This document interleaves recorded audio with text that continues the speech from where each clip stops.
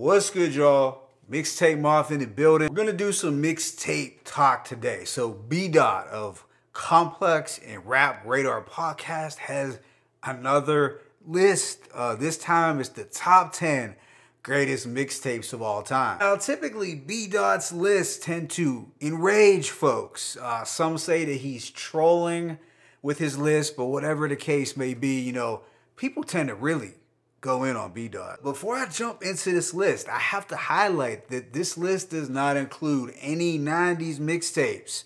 It's strictly mixtapes from 2000 onward. And this may not sit well with folks who vividly remember those classic mixtapes from the 90s, like your DJ Clues, your Doo-Wops, and Tony Touches. But that being said, let me just get right to this list. At number 1, he has 50 Cent Is the Future.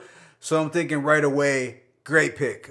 This was a game changer, an essential mixtape, and one that really revolutionized the mixtape game, and that it helped to shift the focus of the mixtape from the DJ to the artist. At number 2, he has Drake's So Far Gone. So yeah, this one was too high, and I honestly don't know if I'd include the mixtape if you only have 10 to pick from. At the same time, I do understand that this has been regarded as a great mixtape by publications over the years, but I definitely wouldn't put it this high, probably towards the bottom. Number 3, he has Jeezy's Trap or Die. Okay, this was a strong pick, definitely worthy of the number 3 spot. You know, Trap or Die is an iconic Gangsta Grillz release, true classic and a catalyst in Southern hip-hop and the subgenre of trap. Yeah, Trap or Die is a must-have in the top 10 mixtape list. There's no disputing that. For number 4, B.dot has Wiz Khalifa's Kush and Orange Juice. And I have to say I'm perfectly okay with that. You know, as Kush and Orange Juice is by far Wiz's best work, and it's one of the standout mixtapes from that blog era. Number 5, he has Lil Wayne's Dedication to. Wayne most certainly needed to be on a top 10 mixtape list, but I don't know if this would be the right mixtape. I'm thinking No Ceilings or The Drought 3 would have been better pick. For number 6, he has Nipsey Hussle's Bullets Ain't Got No Names Volume 2. So Nipsey unquestionably played an important role in the mixtape era, but I would replace this with Crenshaw. Crenshaw is arguably his best one next to Slauson Boy 2. And, you know, with Crenshaw, Nipsey took his fan base to greater heights after earning the attention from Jay-Z. So I'd say that Crenshaw was a game changer in the way mixtapes were marketed. For number 7, B.dot has Jay-Z's S.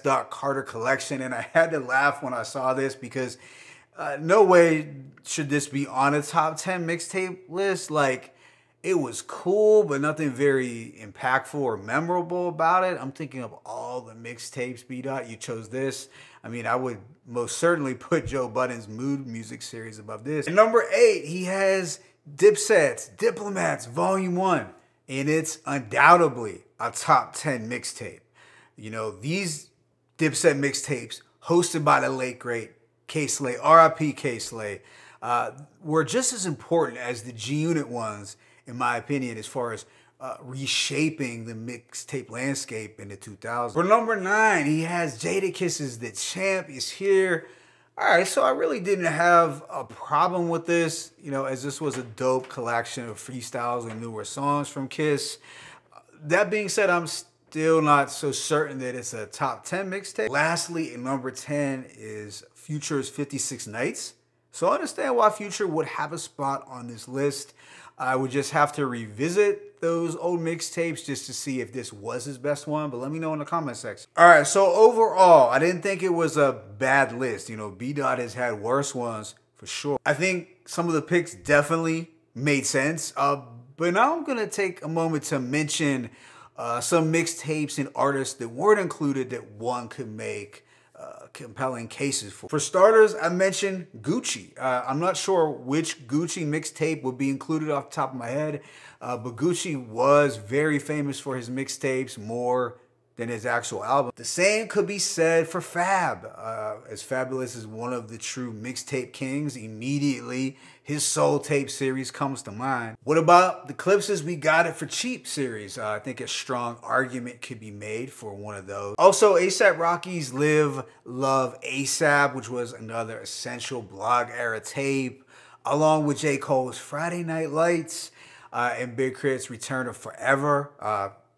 These lists really need to have Big Krit and Joey Badass's 1999, even though I always kind of looked at that as more of an actual album. Can't forget Sci-Hi the Prince, who had very underrated mixtape projects that were album worthy. Yeah, at the end of the day, it's challenging to narrow it down to just 10 mixtapes, but the Jay-Z tape didn't belong, that's for sure, and So Far Gone was too high. But let me know in the comment section your thoughts on B.dot's picks and what your top 10 mixtape list would look like. It's your boy Mixtape Moth. I'm signing out. As always, it's peace and blessings. One.